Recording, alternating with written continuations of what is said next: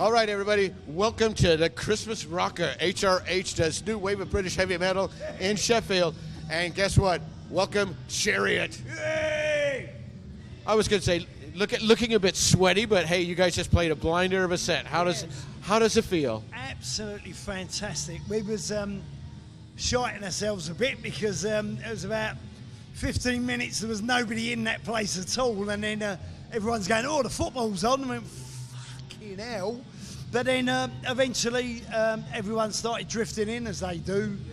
And what a great reaction, what a great crowd. We did Hard Rock Hell 9 a couple of years ago, and that was brilliant as well. So we was really looking forward to doing this one. It was great, special. I was going to say, did you guys actually think that you'd still be doing this all these years down the road?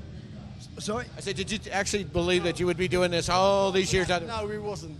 We wasn't planning to be playing in our 50s, but it just happened. We got back together in 2004, did Behind the Wire, seemed to work, and we've been steadily keeping a few gigs going here and there, and Hard Rock Hell kept that going for us because they're such a great organisers and really put on a great show. Like, when we was asked to do it, like, yeah, of course we will, yeah. That's right, it's the festival. When you got festivals and places to play, and you got a target, then you can't lose, can you? It's a fantastic thing to do, you know. Yeah, I mean, and the HRH brand itself, you know, now to be able to bring this specific genre into its own right at a festival level is absolutely fantastic. Well, that's amazing in itself, to see a new wave of British heavy metal festival. How great is that? You know, it's brilliant. Which means that the impact that you guys have had on a lot of younger bands have now got a platform to actually start playing for. Hey, you know. Yeah, and then the older fans, you know, because they come to see those types of bands, the older types of bands, then the young people have an appreciation for it, all their kids. Yeah. And it you know, perpetuates. Bloody hell, perpetuates. Yeah, so it, you know, you rock on, as it were. So any of the new up and coming bands that you think people should be keeping their eye out for? Spoiler's good. That's John, our bass player. Yeah, it's a different. I don't even know what you call them. There's so many sub-genres now with these bands, isn't there? I don't even know what they call themselves, hardcore or something. I don't know. But they're a good young band. Yeah. And they're doing it because they love it, which is all you can do, isn't it? Yeah. And I love Raven Age as well, which is Steve Harris's. Those guys are brilliant. I've seen them, you know, about 4 times now, and so yeah. And those young boys, British Lion, they're quite good. No comment. Not so young now. But all I can say, so what's next on the horizon for Chariot? We're doing, next year, we've got a couple of festivals, a couple of French ones. We've got Lazfest, which is Steve Lazarus, who looks after the Iron Maiden fan club.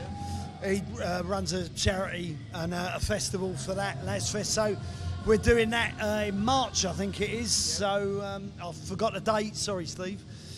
So yeah, looking forward to that. I was going to say, where's the new album? Well, we got the new album out, Demons and Angels, and we're writing a new one at the moment. Is it going to be like a part 2? We don't know. You know, we're nearly there. It's not a concept album. It's more as the songs come out, as Pete writes. We're pretty free-spirited with that sort of thing. You know, we just, as you write, if the ideas, if it's good, it's good. If it goes, you know, if it's shit, it goes out. That's it. Pete writes a lot of subject matter stuff. Which I write a lot of shit. Great. You write a lot of shit, or you talk a lot of shit? And I talk a lot of shit. Yeah, both. You never said that before. Just a minute, you chap in the corner there. That's the lead guitarist. He went off out of tune, wasn't he? Jesus. And we're only fucking him about. No one had tune one bit. He played a blinder. It was only for a minute moment, okay? But anyway, he also brought a lot of life to Chariot as well, because he's a new member, the original member, Scott. I don't know where he is. Could be anywhere, in a cave in deepest, darkest Brazil or something. He probably is, yeah. And he looks like a caveman though, so he thought it'd fit right in.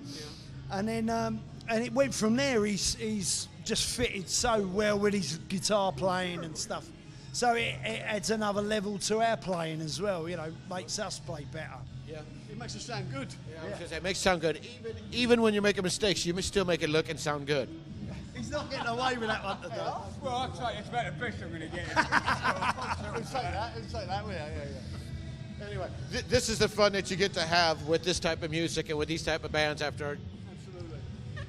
a few years. 1980. I was going to say We got together. 1980, so you're looking at it. And all I can say is it's been an absolute pleasure seeing you guys on it. Cheers, Gino. Can't wait for the new album. And from me, I'm still Gino D. These guys are still Chariot. Rock And we'll